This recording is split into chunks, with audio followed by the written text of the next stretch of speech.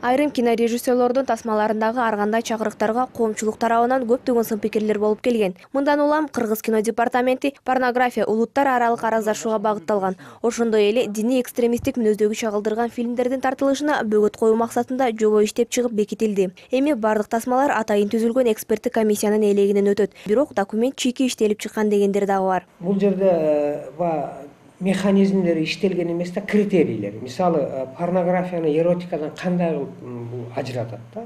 Кандай критерий менен тандалат? Бул биринчиси. Экинчиси, мисалы, кармалды дейлик да. Бир кинотеатрда көргөзүп атат кинону.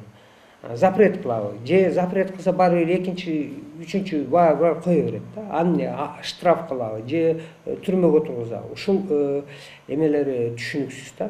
Белгилүү режиссер Эрнест Абдыжапаровдун айтымында, жаңы эреже жергиликтүү режиссерлордун чыгармачылыгына бут тосушу ыктымал. Ошол эле убакта ал кыргыз менталитетине туура келбеген, терс көрүнүштөрдү чагылдырган, четтен алынган тасмаларды көзөмөлгө алуу туура деп эсептейт. Тасманын өзүнүн закон ченеми болот. Ошол закон ченемине жараша кандайдыр бир эротикалык бир көрүнүштөр болушу мүмкүн. Эгерде ошол мыйзамды бир кара санатайлык менен, бир өчөшүү менен, же болбосо бири-биринен өч алуу менен пайдаланылып, колдонулса, көп тасмаларга ошондой тасмаларга зыян келип калышы мүмкүн.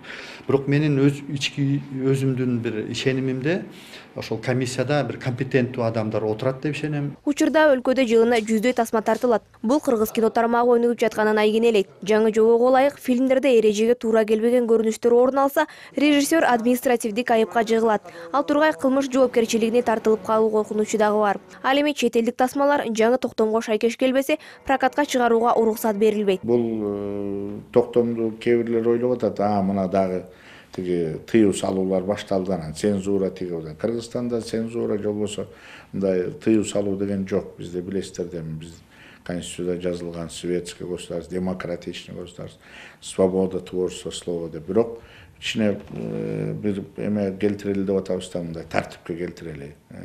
Ачык мындай бизге жат көрүнүштөр көп болбосун, кичине анча-мынча болбосо, өнүккөн өлкөлөрдө бардыгында бар да. Өкмөттүн жаңы токтомуна ылайык өлкөнүн аймагында орун алган бардык кинотеатрларда, телеканалдарда көрсөтүлгөн тасмалар Кыргыз кино департаменти тарабынан көзөмөлдөнөт. Ал эми интернет айдыңын колго алууга азырынча мүмкүнчүлүктөрү жок.